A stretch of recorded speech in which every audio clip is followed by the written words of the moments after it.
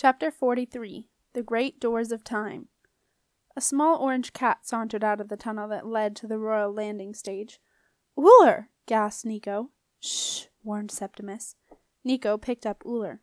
"Snorri?" he whispered into the tunnel. "Snorri?" But it was Jenna who came out of the darkness, not Snorri. In the great chamber of alchemy and physic, Marcellus Pye was alone. He was sitting in his Siege of the Sun at the head of the table, head in his hands. At the sound of approaching footsteps in the labyrinth, he panicked. He jumped up, ran into the fume cupboard, and closed the door, trembling. He could not face his mother, not right now. "What do you mean she just fell in the water, Jen?" Nico's whisper carried into the great chamber. "Didn't she try to get out?" "No, she just went sort of plop and disappeared. It was weird. Like she couldn't be bothered to do anything about it. It was as if she thought it didn't really matter." "Well, it wouldn't, would it, if you thought you were going to live forever?" Septimus pointed out. Inside the fume cupboard, Marcellus heard every whispered word, and the realization began to dawn on him that they were talking about his mother. Jenna was still shaken from seeing her great, and then some, grandmother drown. "But I didn't wish her dead. Really I didn't."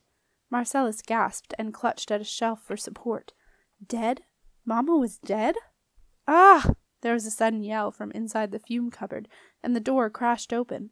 The cupboard's previous occupants leaped with shock as Marcellus Pye rushed out, clasping a long black snake just behind its head, between his thumb and forefinger. The snake's mouth was open, and its white fangs dripped venom down the front of Marcellus's black tunic. "Forsooth, 'tis a vicious brute!" Marcellus gasped. He sped over to the bench where the vial of his tincture had until recently been resident, pulled the top from a large glass jar, threw the snake in, and slammed the top back on. Then, carefully wiping the venom from his tunic, which had produced an interesting effect on the orange sauce, he surveyed his stunning audience. "Pray, Septimus," he said quickly, "do not run from here." Septimus sighed. So much for their ambush. Marcellus had ambushed them. Wearily he pulled out his chair at the Siege of the Rose and made Jenna sit down. She looked pale and had red marks around her neck from the Ai's tail. Still feeling shaken, Jenna scooped up Uller and hugged the cat close for comfort. Suspicious of Marcellus, Nico hung back, but Septimus, as was his habit when he had nothing to do in the chamber, perched on one of the scribe's stools and yawned. It would not be long before the working day in the Chamber of Alchemy and Physic started, and the early morning scribes began to arrive. Marcellus caught Septimus's yawn. It had been a long and difficult night. He sat down in his great high-backed chair at the head of the table, and regarded Jenna and Septimus with a thoughtful air. There was something he wanted to discuss. Nico hung back from the table. He was having none of this cozy conversation with the man he regarded as Septimus's kidnapper. It seemed to him that it would be easy to take Marcellus unawares. Nico figured that with the muscles he had recently acquired working in the boatyard, he was a match for anyone, especially a lanky alchemist, who looked as if he had inhaled too many mercury fumes. The only thing that held Nico back was Snorri. Where was she? What should he do? Nico hovered, so enmeshed in his thoughts that he did not hear the offer that Marcellus Pye was making Septimus. At the end of their conversation, both Marcellus and Septimus were smiling. The decision made, Marcellus leaned back in his chair. Nico, meanwhile, had also made a decision. He would get the key. It was now or never. With skills learned from Rupert Gringe, he lunged at Marcellus from behind and grabbed him by the throat. "Take the key, Sep, quick!" he yelled. "Ah!" Marcellus gurgled, half strangled as Nico watched at the thick chain from which the key dangled. "No, Nick!" shouted Septimus, as Marcellus began to turn a nasty purple. "We gotta do it now! Tug! It's your last chance! Yank! Come on, Sep, help me! Wrench!" Marcellus's eyes started to bulge, and he began to resemble some of the pickled purple frogs on the top shelf of the fume cupboard. "No, Nick!" Septimus pulled Nico away, and Marcellus collapsed, gasping back into his chair. Nico was furious. "What did you do that for?" he demanded. "You idiot!" "He just offered us the key, you dillop," said Septimus. "He's going to let us go. Or he was." Jenna poured Marcellus a glass of water from a jug on the table. He took it with a shaking hand, and drank it down. "Thank you, Jenna. Prithee, take some for yourself, for I do believe you have as much need as I do." Marcellus turned to Septimus. Now, apprentice, dost thou still wish to go through the great doors? Perchance thee might find less violent friends in thine own time.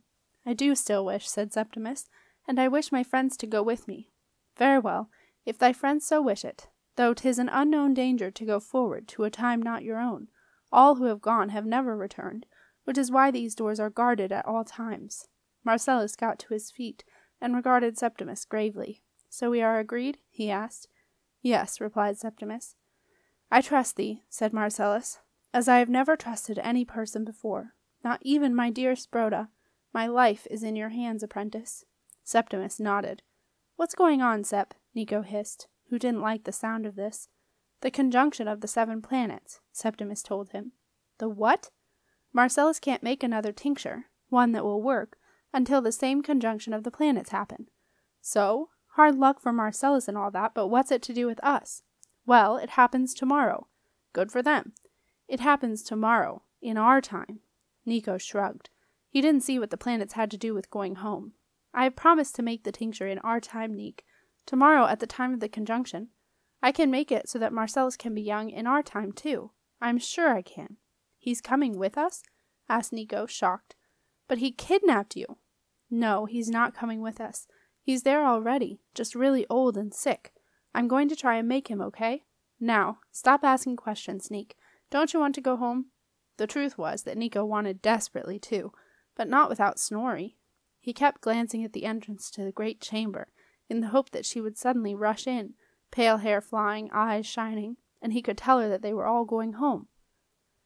Marcellus took the key from around his neck, inspecting the misshapen links on the chain that Nico had very nearly succeeded in breaking. He went over to the doors and began to make preparations for their opening. The statues sheathed their swords and bowed their heads as Marcellus placed his key into its mirror-image indentation in the center of the great doors. And then, deep within the doors, Septimus heard a sound that made the hairs on the back of his neck prickle. The rumble of the bar inside moving, a sound that he had last heard when the great doors had closed behind him 170 days before. Slowly, silently, the great doors of time swung open, the gold flashing in the candlelight as they moved apart to reveal the dark surface of the glass, which stood patiently waiting beneath them. Septimus had forgotten how deep the glass looked, and as he gazed into its depths, he felt as if he were standing on the edge of a precipice. A familiar feeling of vertigo swept up from his feet and made him sway. Fare thee well, Septimus, said Marcellus, and thank you. Thank you, too, for all you taught me about physic, replied Septimus. Now take thee this, said Marcellus, to Septimus's surprise, handing him the key. It will open the glass at the top of the lapis steps, which is where thee must go out. It is thine to keep. I shall make another for myself. I shall place thy physic chest sub rosa in the cloak's cupboard at the top of the steps to the wizard tower. Use it well. Thou hast the makings of a great physician. I will, Septimus promised. He took the key and placed it around his neck. It felt heavy and was still warm from Marcellus's touch. But how, he asked, shall I get the tincture to you? Fear not. I would not ask thee to bring it through the glass, for I know the horror thou hast of such a thing. Place the tincture, pray, in a gold box marked with the symbol of the sun, and throw it into the moat beside my house. I will find it. How will I know that you have found it? Septimus asked. Thou shalt know by the presence of the golden arrow of flight, which I did see upon my ancient person. I shall place it in the box by return. Art thou a fisherman? No, replied Septimus, puzzled. Methinks thou wilt become one, Marcellus chuckled. The golden arrow of flight will be my thanks to you, and will bring you great freedom. It already has, muttered Septimus, until you took it. Marcellus did not hear. He had turned his attention to Jenna. Fear not that my mother should continue to haunt thee in thine own time, he told her. Although she hath drunk of my tincture, which will, while incomplete, may give her spirit some substance, she shall not trouble thee. The extraordinary wizard and I shall entrance her into her portrait. Methinks I shall also hunt down the eye, for it did not too drink of my tincture. It truly is a most poisonous creature, and doth carry a pestilence in its bite, which mamma hath used to terrify all who displease her. So, Jenna, it is decided. I shall entrance them both into the portrait, and seal them in a room that none shall find. But Dad unsealed it, Jenna gasped. Marcellus did not reply. Something in the glass had caught his attention. Dad did what? Asked Septimus. He and Gringe unsealed Etheldra's portrait. You remember. It was hanging in the long walk. Marcellus's voice interrupted Jenna. With an unmistakable note of panic he said, "Pray do not tarry. This glass hath become unstable. I can see cracks appearing deep within. It will not hold for long, I fear. Go you now, or never." Deep within the glass, Septimus saw what Marcellus had seen. Beyond long, lazy swirls of time moving within it, fissures were materializing around the edges of the glass. It was indeed now or never. "We've got to go!" yelled Septimus. "Now!" He grabbed hold of Jenna with one hand and Nico with the other and ran at the glass. At the very last moment Nico wrenched away. "I'm not going without Snorri," he said. "Nick, you must come, you must," said Septimus desperately. "The glass will not wait," said Marcellus urgently. Begone before it is too late." "Go!" yelled Nico. "I'll see you later, I promise." With that, Nico ran from the great chamber of alchemy and physic. "No, Nico, no!" Jenna yelled. "Come on, Jen," said Septimus. "We've got to go."